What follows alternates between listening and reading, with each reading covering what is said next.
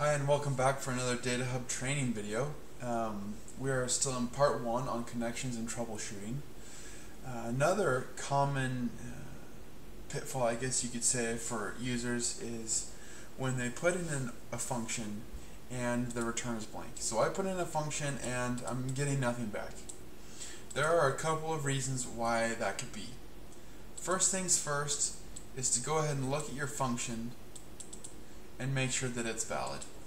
So in this case, for venue selector, I intentionally put in something that doesn't exist, right? So let's say I meant to put in US for a venue selector, meaning I want to look at my US marketplace, but maybe I accidentally put UX or something like that. It's possible that whatever I put, it's going to return blank. So first things first, when you've put in a function and you're getting a blank return, go ahead and make sure that everything is spelled correctly. And 9 times out of 10, something is misspelled, or there's a quotation in the wrong place, or maybe there's a comma in the wrong place, right?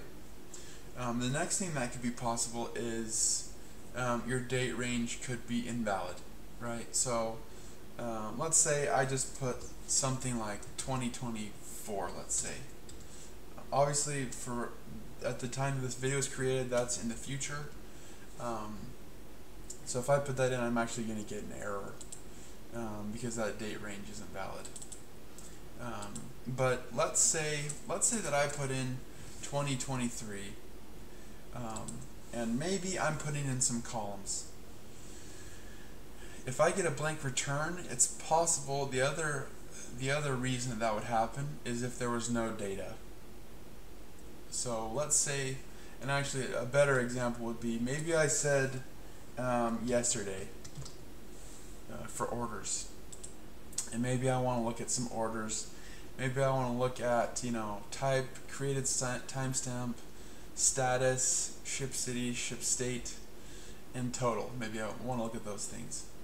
If I fill that out correctly and my formula is perfect, it's possible that there were no orders yesterday, and then you'd get a blank response.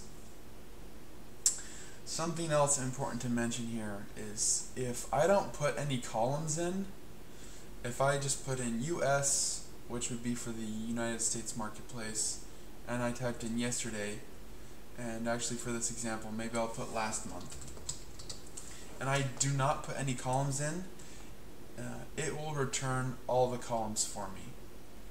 So this is a perfect example.